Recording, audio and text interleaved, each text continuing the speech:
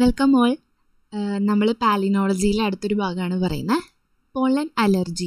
Okay, കഴിഞ്ഞ ക്ലാസ്സുകളിൽ പലപ്പോഴായിട്ട് നമ്മൾ എയർ പോളിനേഷൻ അല്ലെങ്കിൽ വിൻ പോളിനേഷനെ കുറിച്ചൊക്കെ പറഞ്ഞിരുന്നു അല്ലേ. അതുപോലെ എയറോ പാലിനോളജി എന്ന് പറയുന്ന ടേംസൊക്കെ നമ്മൾ പറഞ്ഞിരുന്നു. അപ്പോൾ ഈ എയറിൽ കാണപ്പെടുന്ന പൊളൻസാണ് നോർമലി പൊളൻ അലർജി കോസ് ചെയ്യാറ്. ഓക്കെ, ആ പേര് തന്നെ നോക്കൂ, പൊളൻ അലർജി, അതായത് പൊളൻസ് കോസ് ചെയ്യുന്ന അലർജി. അപ്പോൾ ഇങ്ങനെയൊക്കെയാണ് പൊളൻസ് അലർജി കോസ് ചെയ്യുന്നത്. അല്ലെങ്കിൽ എന്താണ് പൊളൻസ് ഇങ്ങനെ വരുമ്പോൾ അത് നേച്ചുറലി ഉള്ളൊരു സബ്സ്റ്റൻസ് ആണല്ലോ. അപ്പോൾ എന്തുകൊണ്ടാണ് നമുക്കത് നമ്മുടെ അടുത്തേക്ക് വരുമ്പോൾ അലർജി ആയിട്ട്, എല്ലാവർക്കും അല്ല പലർക്കും അലർജി ആയിട്ട് തോന്നുന്നത്? ഓക്കെ, അതാണ് നമ്മൾ ഡിസ്കസ് ചെയ്യാൻ പോകുന്നത്. ഇനി അലർജി. ഓക്കെ, അലർജി എന്ന് പറയുകയാണെങ്കിൽ നോർമലി നമ്മുടെ ഹൈപ്പർ സെൻസിറ്റിവിറ്റിയാണ് അലർജിക്ക് കാരണം. ഓക്കെ, അതായത് നമ്മുടെ ബോഡിയിൽ നമുക്കറിയാം, നമ്മുടെ ബോഡിയിൽ എന്തെങ്കിലുമൊക്കെ ഫോറിൻ പാർട്ടിക്കിൾസ് കടന്നു കഴിഞ്ഞാൽ അതിനെ ഡിസ്ട്രോയ് ചെയ്യാനുള്ള പല മെക്കാനിസംസും പല ഇമ്മ്യൂൺ റെസ്പോൺസുകളും നമ്മുടെ ബോഡിയിലുണ്ട് അല്ലേ. അപ്പോൾ അതേപോലെ തന്നെയുള്ള ഒരു പ്രൊട്ടക്റ്റീവ് മെക്കാനിസമാണ് ഈ അലർജിയും കോസ് ചെയ്യുന്നത്. ഓക്കെ, ഒരുപാട് സാധനങ്ങളോട് ഇങ്ങനെ ഇപ്പോൾ പൊളൻ എന്ന് പറഞ്ഞാൽ ഔട്ട്സൈഡായിട്ട്, അതായത് ഒരു ഫോറിൻ പാർട്ടിക്കിളാണ് അല്ലേ. അപ്പോൾ ആ ഫോറിൻ പാർട്ടിക്കിളിനെ നമ്മുടെ ശരീരത്തിന് അസുഖം ഉണ്ടാക്കാൻ പോകുന്ന കെൽപ്പുള്ളതാണ് എന്ന് വിചാരിച്ചിട്ട് നമ്മുടെ ബോഡി തന്നെ റെസ്പോണ്ട് ചെയ്യുന്നതാണ് അലർജിക് റെസ്പോൺസസ്. ഇങ്ങനെ ചെയ്യുന്നതും ഭയങ്കരമായിട്ട് നമുക്ക് ഇച്ചിങ്ങും ഇറിറ്റേഷനൊക്കെ തോന്നില്ലേ, അതൊക്കെ ഈ അലർജിക് റെസ്പോൺസസ് ആണ്. ഓക്കെ, നമ്മുടെ ബോഡി ഉണ്ടാക്കുന്ന കുറച്ച് ഹൈപ്പർ സെൻസിറ്റിവിറ്റിയാണ് നോർമലി പറയുകയാണെങ്കിൽ അലർജി. ഓക്കെ, അത് പൊളൻസ് കാരണം ഉണ്ടാവുകയാണെങ്കിൽ അതാണ് പൊളൻ അലർജി. ഓക്കെ, ഇനി allergy is the acquired and altered response or reactivity of the body against foreign substances and external stimuli. It includes hyper sensitivity and protective immune response. Okay, ഓവറായിട്ട് നമ്മുടെ body നമ്മളെ protect ചെയ്യാൻ നോക്കുന്നതാണ് ശരിക്കും allergic ആയിട്ടുള്ള responses ഉണ്ടാവാൻ കാരണമായിട്ടുള്ളത്. Okay, ഇനി allergy ഉണ്ടാക്കുന്ന അല്ലെങ്കിൽ ഏത് പാർട്ടിക്കിൾ വരുമ്പോഴാണോ, ഏത് ഫോറിൻ പാർട്ടിക്കിൾ വരുമ്പോഴാണോ നമുക്ക് അലർജിക് സിംറ്റംസ് ഉണ്ടാവുന്നത്, ആ പാർട്ടിക്കിൾസിനെ പറയുന്നതാണ് allergens. Okay, the agents which cos allergic reactions are called allergens. Evoque rapid responses in allergic persons. ചിലരിൽ പെട്ടെന്ന് തന്നെ അലർജിക് റെസ്പോൺസസ് ഉണ്ടാവും. കാരണം the commonest antibody produced R regions എന്ന് പറയുന്ന ഒരു ആൻറ്റിബോഡി. ഓക്കെ, നമ്മുടെ ബോഡിയിലുള്ള ആൻറ്റിബോഡി തന്നെയാണ്. പക്ഷെ ചിലരിൽ ഈ അലർജിക് ആയിട്ടുള്ള പേഴ്സൺസിൽ, അതായത് ഇപ്പോൾ പൊളൻ അലർജി ആണെന്നുണ്ടെങ്കിൽ പൊളൻസ് വന്നു കഴിഞ്ഞാൽ, പൊളനുമായിട്ട് കോണ്ടാക്റ്റ് വന്നു കഴിഞ്ഞാൽ അവരുടെ ബോഡിയിൽ പെട്ടെന്ന് തന്നെ റിയേജൻസ് എന്ന് പറയുന്ന ഒരു ടൈപ്പ് ആൻറ്റിബോഡി പ്രൊഡ്യൂസ് ചെയ്യും. ഓക്കെ, അതാണ് എന്തുണ്ടാവുന്നത്, എപ്ലിസോൺ എന്ന് പറയുന്ന ഇമ്മ്യൂണോഗ്ലോബുലിൻ, അത് കാരണമാവുന്നതാണ്. ഓക്കെ, ആ ഇമ്മ്യൂണോഗ്ലോബുലിൻ ആണ് പ്രൊഡ്യൂസ് ചെയ്യുന്നത്. ഈ ഇമ്മ്യൂണോഗ്ലോബുലിൻ പ്രൊഡ്യൂസ് ചെയ്യുന്നതിൻ്റെ ഫലമായിട്ടാണ് നമുക്ക് അലർജിക് സിംറ്റംസ് ഉണ്ടാവുന്നത്. ഓക്കെ, നമ്മുടെ എല്ലാവരുടെ ബോഡിയിലും ഉണ്ട് സംഭവം, പക്ഷേ അത് ഓവറായിട്ടാവുന്നതാണ് പ്രശ്നം ഉണ്ടാകുന്നത്. ഇനി പൊളൻസ്, നോർമലി പൊളൻ എന്ന് പറയുന്നത് നമ്മൾ പറഞ്ഞ പോലെ അത് ഒരിക്കലും ഒരു അലർജൻ്റ് അല്ല, അതായത് അലർജി കോസ് ചെയ്യുന്ന ഒരു സംഭവമല്ല. പക്ഷേ എന്തുകൊണ്ടാണ് പൊളൻ ഒരു അലർജി ആയിട്ട് മാറുന്നത്? അത് എന്തുകൊണ്ടാണെന്ന് നോക്കിയിട്ടുണ്ടെങ്കിൽ പൊളൻ്റെ വോളിൽ, അതിൻ്റെ പൊളൻ 2 വോളുണ്ട് അല്ലേ, എക്സൈനും ഉണ്ട് അതുപോലെ ഇൻറ്റൈനും ഉണ്ട്. ഈ എക്സൈനിലും ഇൻറ്റൈനിലും പല സബ്സ്റ്റൻസസ് ഉണ്ട് അല്ലേ. ഇപ്പോൾ ഇൻറ്റൈനാണെങ്കിൽ സെല്ലുലോസ്, അതുപോലെ നോർമലി പെട്ടെന്ന് ഡീക്കേ ചെയ്തു പോകുന്ന ടൈപ്പ് മെറ്റീരിയൽസ് കൊണ്ടാണ് ഉണ്ടാക്കിയിട്ടുള്ളത്. പക്ഷേ എക്സൈനാണെങ്കിൽ കുറച്ച് ഹാർഡായിട്ടുള്ള മെറ്റീരിയൽസ് കൊണ്ടായിരിക്കും ഉണ്ടാക്കിയിട്ടുണ്ടായിരിക്കുക.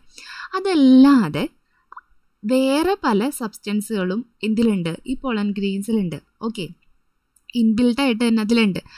ആ സബ്സ്റ്റൻസുകളാണ് ശരിക്കും പറഞ്ഞാൽ അലർജി കോസ് ചെയ്യുന്നത്. ഓക്കെ, അല്ലാതെ പൊളൻ എന്ന് പറയുന്നത് ശരിക്കും ഒരു അലർജിക് ഏജൻ്റ് അല്ല. ഓക്കെ, അതായത് ഒരു അലർജൻ്റ് അല്ല. പൊളൻസ് are not allergens but certain factors in pollen grains which may induce allergic responses. Okay, മനസ്സിലായെന്ന് വിചാരിക്കണു. ഇനി നോർമലി എയറിൽ ഉള്ളത്, അതായത് നമ്മുടെ വിൻ പോളിനേഷൻ വഴി ഇങ്ങനെ പോകുന്ന എയർബോൺ ആയിട്ടുള്ള പൊളൻ ഗ്രെയിൻസ് ആണ് നോർമലി കൂടുതലായിട്ടും ഈ അലർജിക് റെസ്പോൺസസ് ഉണ്ടാക്കാൻ കാരണമായിട്ടുള്ള, അല്ലെങ്കിൽ അലർജി കോസ് ചെയ്യുന്നത്. ഓക്കെ, അങ്ങനെ ഉണ്ടാകുന്നതാണ് നമ്മുടെ ഹേ ഫീവറിനൊക്കെ പറ്റി നമ്മൾ മുന്നേ പറഞ്ഞിട്ടുണ്ടായിരുന്നു അല്ലേ. ഇങ്ങനെ നമുക്ക് തന്നെ നോർമലി പൊടിയൊക്കെ തട്ടി അലർജി വരുന്നവരുണ്ടായിരിക്കും. അവർക്ക് വന്നു കഴിഞ്ഞാൽ ഭയങ്കര തുമ്മലും ഭയങ്കര ഇറിറ്റേഷനും ഒക്കെ ആയിരിക്കും. അതാണ് ഹേ ഫീവർ. അതുപോലെ ആസ്മ പോലെയുള്ള അസുഖങ്ങളൊക്കെ വരാൻ കൂടുതലായിട്ടുള്ള കാരണമായിട്ടുള്ളത് എയർബോൺ പോളൻ ഗ്രെയിൻസ് ആണ്. Okay, airborne pollen grains and spores are widely cos various allergic reactions such as hay fever and asthma. Okay, ഇനി allergic response is considered to B acquired in the sense that there must have been previous exposure to the allergen to stimulate the immune system for initiating hypersensitivity. ഇപ്പോൾ നമ്മൾ പറഞ്ഞു പൊളൻസിലുള്ള പല ഫാക്ടേഴ്സുമാണ് എന്തുണ്ടാകുന്നത്, allergy cos ചെയ്യുന്നതെന്ന് അല്ലേ. അപ്പോൾ ഈ പൊളൻസിലുള്ള ആ പെർട്ടിക്കുലർ ഫാക്ടർ, ആ ഫാക്ടറുമായിട്ട് പ്രീവിയസ് നമുക്ക് എന്താ, അതായത് മുന്നേ നമുക്ക് ഈ ഒരു ഫാക്ടറുമായിട്ട് നമ്മൾ ഈ പൊളനിലല്ലെങ്കിലും വേറെ ഏതെങ്കിലും ഒരു ഏജൻറ്റിന്നോ എങ്ങനെയെങ്കിലും നമുക്ക് ഈ ഒരു അലർജൻറ്റിൻ്റെ ഒരു ഇത് കിട്ടിയിട്ടുണ്ടായിരിക്കും. ഓക്കെ, ഇന്ന ആൾ നമ്മളായിട്ട് കോണ്ടാക്റ്റ് വന്നിട്ടുണ്ടായിരിക്കും, എങ്ങനെ വേണമെങ്കിലും ആവും കോണ്ടാക്റ്റ് വന്നത്. അപ്പോൾ ആ കോണ്ടാക്റ്റ് വന്ന സമയത്ത് അതെന്താണ്, നമ്മുടെ ബോഡിക്ക് പറ്റാത്തതാണെന്ന് നമ്മുടെ ബോഡി ഓൾറെഡി സെൻസ് ചെയ്ത് വെച്ചിട്ടുണ്ട്. ഓക്കെ, അപ്പോൾ ഇത് ഈ പൊളൻ ഗ്രെയിൻമേലാണ് ഇപ്പോൾ ഉള്ളതെന്നുണ്ടെങ്കിലും നമ്മുടെ ബോഡി എന്താണ്, മെമ്മറിയാണ് അല്ലേ, ഇമ്മ്യൂണിറ്റിയിൽ ഒരു മെമ്മറി കീപ്പ് ചെയ്യുന്നുണ്ട്. അതായത് ഒരു പ്രാവശ്യം ഒരു അസുഖം വന്നു കഴിഞ്ഞാൽ അല്ലെങ്കിൽ ഒരു വൈറസ് നമ്മുടെ ബോഡിയിൽ എൻ്റർ ചെയ്ത് കഴിഞ്ഞാൽ അതിനെ എന്താണ് പ്രതിരോധിക്കാനുള്ള ടൈപ്പ് ആളുകളെയൊക്കെ നമ്മുടെ ബോഡിയിൽ ഓൾറെഡി എടുത്തു വെച്ചിട്ടുണ്ടായിരിക്കും. ഓക്കെ, ആ ഒരു സെർട്ടൈൻ ആ ഒരു എന്താണ് വൈറസ് വരുന്ന സമയത്ത് ആക്ട് ചെയ്യാൻ മാത്രമല്ല അത് മെമ്മറി ആയിട്ട് എടുത്തു വയ്ക്കും. ഓക്കെ, പിന്നീട് ഇതേ സെയിം വൈറസിൻ്റെ അറ്റാക്ക് വരുന്ന സമയത്ത് ഈ മെമ്മറിയിൽ നിന്നാണ് നമ്മൾ പിന്നെ ഈ ഇതിനെതിരായിട്ടുള്ള ഡിഫൻസ് മെക്കാനിസംസ് ഒക്കെ ഉണ്ടാക്കിയെടുക്കുന്നത്. ഓക്കെ, അപ്പം മുന്നേ ഈ അലർജൻസിൽ നമ്മുടെ പൊളൻ ഗ്രെയിൻസിലുള്ള ഈ ഫാക്ടേഴ്സിനെ നമ്മുടെ ബോഡിക്ക് പരിചയം ഉണ്ടെങ്കിൽ ഈ പൊളൻ ഗ്രെയിൻസിൽ ഈ ഫാക്ടേഴ്സ് ഇപ്പം ഉണ്ടെന്നുണ്ടെങ്കിൽ എന്താണ്, നമ്മുടെ ബോഡി അതിനനുസരിച്ച് റിയാക്ട് ചെയ്യും. ഓക്കെ, അതുകൊണ്ടാണ് പൊളൻസ് അലർജൻസ് അല്ലെങ്കിലും പൊളൻ ഗ്രെയിൻസിൽ ചില ഫാക്ടേഴ്സ് വരുന്നത് കൊണ്ട് പൊളൻസ് അലർജൻസ് ആയിട്ട് മാറുന്നത്. ഓക്കെ, മനസ്സിലായില്ലേ? ഇനി അലർജിക് റെസ്പോൺസസ് ആണ്. ഓക്കെ, 2 ടൈപ്പ് മെയിനായിട്ട് അലർജിക് റെസ്പോൺസസിനെ നമുക്ക് 2ആയിട്ട് തിരിക്കാം, type 1 and type 2. Okay, type 1 എന്ന് പറയുന്നത് ഇമ്മീഡിയറ്റ് ഹൈപ്പർ സെൻസിറ്റിവിറ്റി, അതായത് നമുക്ക് പെട്ടെന്ന് തന്നെ അലർജൻസുമായിട്ട് കോണ്ടാക്റ്റ് വന്നു കഴിഞ്ഞാൽ അപ്പം തന്നെ എന്താണ് നമ്മുടെ സ്കിന്നൊക്കെ സ്വെല്ല് ചെയ്യുക, അതുപോലെ റെഡ് കളർ ആവുക, ഇച്ചിങ് ആവുക. ഓക്കെ, അങ്ങനെ വരുന്നതാണ്, പെട്ടെന്നായിരിക്കും കോണ്ടാക്റ്റ് വരുന്ന അപ്പം തന്നെയായിരിക്കും നമുക്കിങ്ങനെ ഹൈപ്പർ സെൻസിറ്റിവിറ്റി കാണിക്കുക. അതാണ് type 1 response. Okay, rapid appearance of skin wheels at the site of allergen contact. Okay, അലർജൻറ്റുമായിട്ട് contact വന്ന ആ ഒരു സ്ഥലത്ത് സ്വെല്ല് ചെയ്ത് ആകെ പ്രശ്നമാവുന്നതാണ് ടൈപ്പ് 1. ഓക്കെ, ഇനി എന്താണ് ആ ടൈപ്പ് 1 റെസ്പോൺസ് ഉണ്ടാക്കാൻ കാരണം എന്നാണ്, ഇമ്മ്യൂണോഗ്ലോബുലിൻ ഇ ആണ് കോസ് ചെയ്യുന്നത്. ഓക്കെ, ഇമ്മ്യൂണോഗ്ലോബുലിൻ ഇയുടെ വർക്കിംഗ് മൂലമാണ് ടൈപ്പ് 1 റെസ്പോൺസസ് ഉണ്ടാവുന്നത്. ഇനി ടൈപ്പ് 2 ആണെങ്കിൽ ഡിലേഡ് ഹൈപ്പർ സെൻസിറ്റിവിറ്റി, അതായത് പതുക്കെ നമുക്ക് അലർജനുമായിട്ട് കോണ്ടാക്റ്റ് വന്ന് പതുക്കെ ചിലപ്പോൾ കുറച്ച് മണിക്കൂറുകൾ കഴിഞ്ഞിട്ടായിരിക്കും അതിൻ്റെ ആക്ഷൻ വരുന്നത്. Okay, it appears several hours after allergen contact. അലർജനുമായിട്ട് contact വന്നിട്ട് കുറച്ച് മണിക്കൂറുകൾ കഴിഞ്ഞിട്ടായിരിക്കും അത് വരുന്നത്.